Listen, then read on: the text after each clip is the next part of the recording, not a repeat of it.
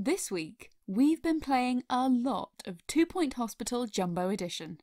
It is, according to our daughter, her new favourite game ever. And I have to admit, I'm getting quite competitive, because somehow her hospitals are always nicer than mine. A spiritual successor to the theme hospital games of days gone by, 2 Point Hospital is filled with bizarre and hilarious illnesses, such as flat-packed syndrome, which turns patients into cardboard, lack of humanity, which makes them look like aliens, and our family's favourite, Mockstar, which makes patients look like Freddie Mercury impersonators. These silly illnesses are a lot of fun, but what's fascinating is how the developers at 2 Point Studios created the game's wacky maladies based on actual trips to stay in hospital. Sort of. We'd like to thank Sega and 2 Point Studios for sponsoring this video and reaching out to us with an opportunity to talk about the game. We've genuinely been enjoying it, so this has been an absolute treat for us. First, it's important to note that the developers at 2 Point Studios have an impressive pedigree. The studio was founded by Ben Heimers, Mark Webley, and Gary Carr. Webley and Carr having previously worked on the iconic hospital management sim, Theme Hospital, before working at Lionhead Studios on the Fable series. When Microsoft closed down Lionhead in 2016, a lot of British developers who had been working on Fable suddenly found themselves in need of employment. And so, 2 Point Studios was established, with many ex-Lionhead staff members joining the new startup. For their first project, considering the studio staff's history, a management sim made perfect sense. Said art director Mark Smart, the number of people who kept saying, "Why hasn't there been another theme hospital game?" It's a title that's so fondly remembered. Everyone who speaks about Theme Hospital is like they're recounting an old pet or family friend.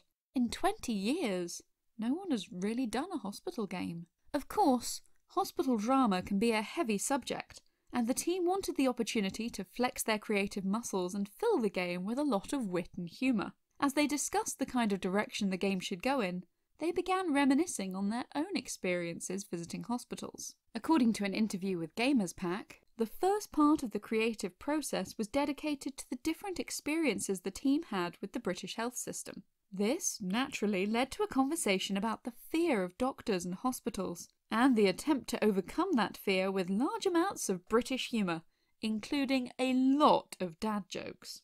Lead animator Chris Knott has elaborated further, saying, "Having been in hospital a few times, you sit there thinking, I wonder if it is a bit weirder when no one's watching." That's what I hope.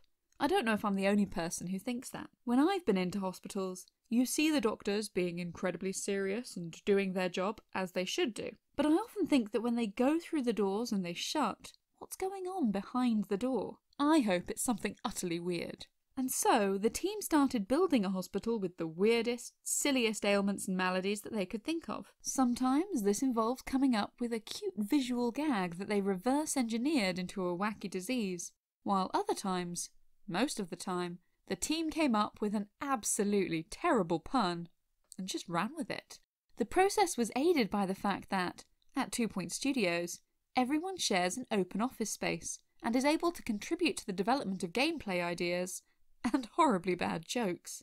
Lauren Carter said of her time as 2 Point's community manager, "It's something that I really love about that studio, that we're all in that room together and bouncing ideas off each other." When the game was first put together though, the developers found that quirky illnesses weren't enough. Their hospitals needed to feel like miniature communities, with characters, patients, doctors and hospital visitors, all interacting together.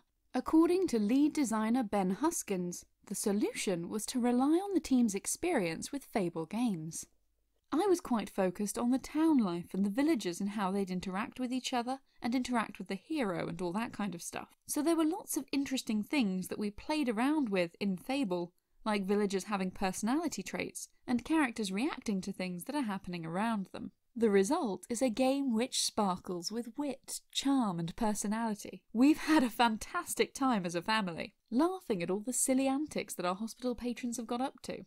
We've also found that, somehow, our daughter is significantly better at the game than we are, which doesn't seem fair. We've been playing with increasing competitiveness, I'll admit, on my part at least. Whilst I built my initial hospital with the haphazardness of the casual player, it was when our 5-year-old came home, wrested the controller from my hands, and, in starting a new save, instantly built a better hospital, that the stakes of my investment in my hospital empire rose. Right away, she got to grips with the rather obvious nuances of the controls that I'd missed. Who knew that those tannoy announcements about watering plants and refilling the automated vending machines manually meant, well, I needed to do it manually. The 5-year-old did, and as such acquired a cardiology unit before me. Even her business acumen proved more sound, as it took me no less than 3 loans to expand my hospital site to the same level. Game on, kiddo. 2 Point Hospital Jumbo Edition is the game's biggest bundle to date and is out now. It contains 4 massive expansions, 2 item packs, and a free update with room templates and remix levels. They say 3 million players can't be wrong, and given how much fun we've been having, we thoroughly agree. The moral of the story is that teamwork bolsters creativity. As the developers at 2 Point Studios have bounced ideas off each other, they've been able to draw on their various experiences and talents to create a fun, silly, endlessly entertaining game.